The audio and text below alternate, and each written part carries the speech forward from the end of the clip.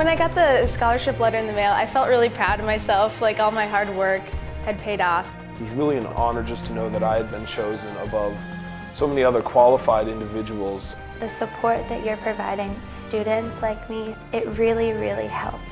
Hard times for a lot of people out there, and it's great to know that there are others that are willing to donate to help students finish their education. Opening the mail, it's extremely exciting to see that I've been awarded all of these scholarships. Well, with swimming, it's opened a lot of doors. Our 200 free relay made nationals, which is a pretty big deal for the women's team. And I'm actually hoping to get a future job in either a kindergarten or first grade classroom. That would be my ultimate goal. Because of Edinboro and my work with Dr. McLaughlin in the psychology department, I'm a published author right now in a neuroscience journal, which is huge going into a PhD program. Also, I've become so involved with different organizations on campus and just ways to kind of expand my own horizons and get to meet new people in different facets of life. Opportunities to go to leadership conferences, to go to national neuroscience conferences through these organizations like Psych Club and Psi Chi and Phi Sigma Pi has been just overwhelmingly amazing. I know a lot of people that have to work 2-3 jobs and take their classes, and plus they want to have extracurricular activities to improve their resume and learn new skills. And because I have this scholarship, I can spend more time working with Tri Beta, the Honor Society, and planning meetings and speakers and doing things like that if I had to work and go to school, I might not have any time. I guess I could picture myself moving down to Latin America and researching dung beetles in the rainforest or something like that, and then going on to become a professor because I really do love teaching.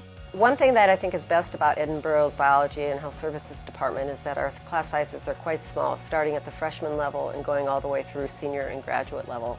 And so you get really a lot of one-on-one contact. And although we're primarily a teaching institution, we have very active faculty doing research. And in fact, one of our faculty just got their paper published in Nature, and then we had another faculty member have a paper published in Science. And our students have been placed during the summer at some very interesting places as far as internships. They worked at Presque Isle State Park.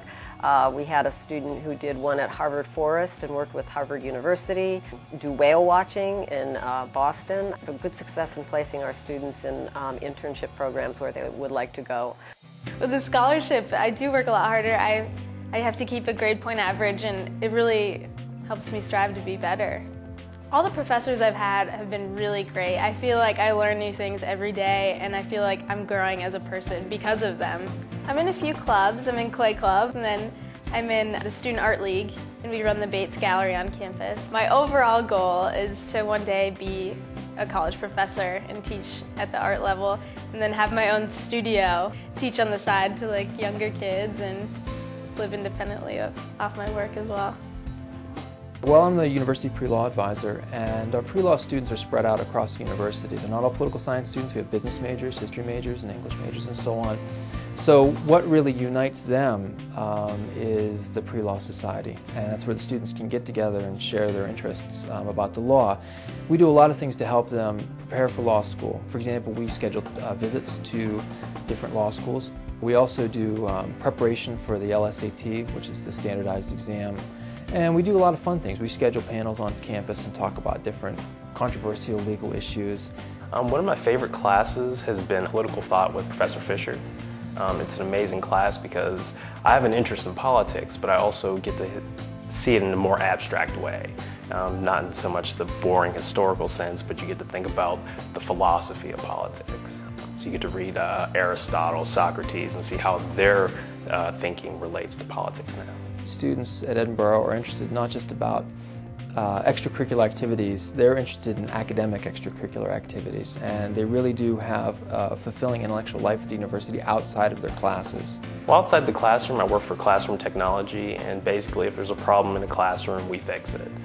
Pretty much anywhere on campus. I'm on the Pre-Law Society. It prepares students for the LSATs. I'm also involved in orientation, and that's during the summer, and I'll meet all the new students and their families. After college, I plan on going to law school, and I'm more interested in corporate law. So Edinboro's prepared me with, there's like a business law class. I'm interested in getting in that later on. And afterwards, I don't know, maybe politics.